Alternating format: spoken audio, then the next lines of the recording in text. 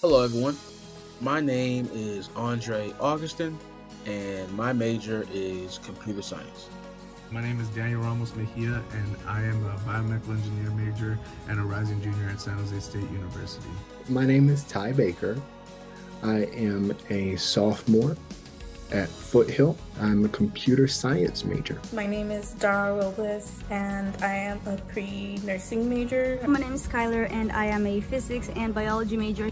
I first heard about this internship actually through a professor at Foothill. My math teacher, who sent out an announcement stating that the SLI program was looking for students, particularly in STEM, who are members of marginalized or underserved communities.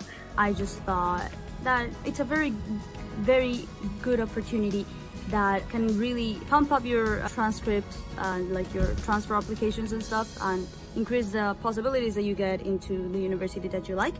I'm also the first in my immediate family to go to college. It was the first time I'd been offered an opportunity like that to do such a thing as an internship, but something told me to just apply. After initially reaching out, Marissa reached out to me and she heard a bit more about my story. I have cerebral palsy, and she listened to my story, the journey from failing out of college to 10 years without having gone to college to coming back and giving it another go.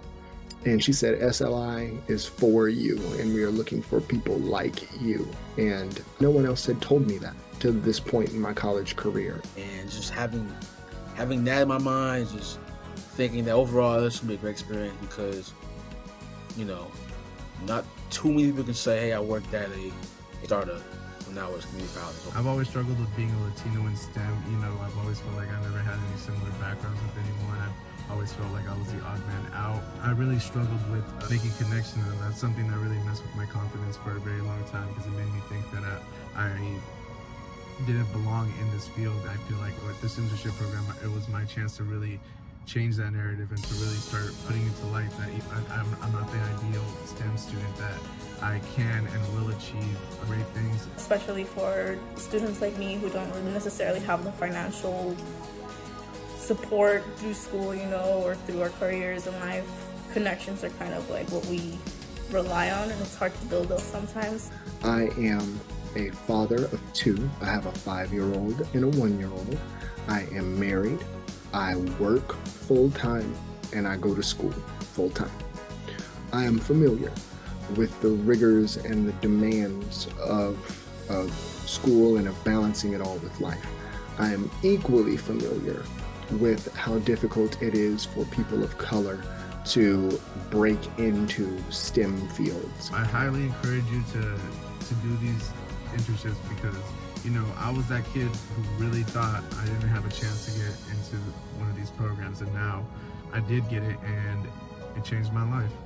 I feel like I've grown confidence in myself as an independent scientist, a researcher, a lab mate. If you are thinking about it, do it. If you think that you're not the type of student who might get an internship, apply anyway. It's really amazing.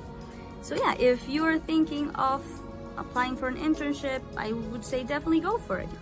I think that the biggest thing that I got from my internship was confidence in my own aptitude.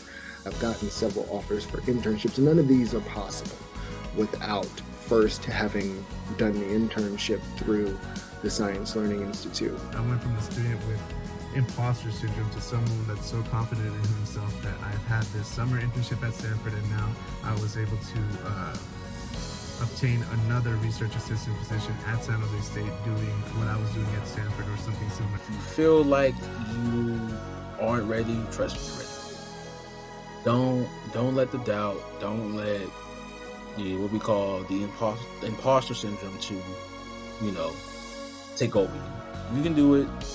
Take a deep breath. You got it. If I can do it, man, you can. Don't settle less, and shoot for the stars.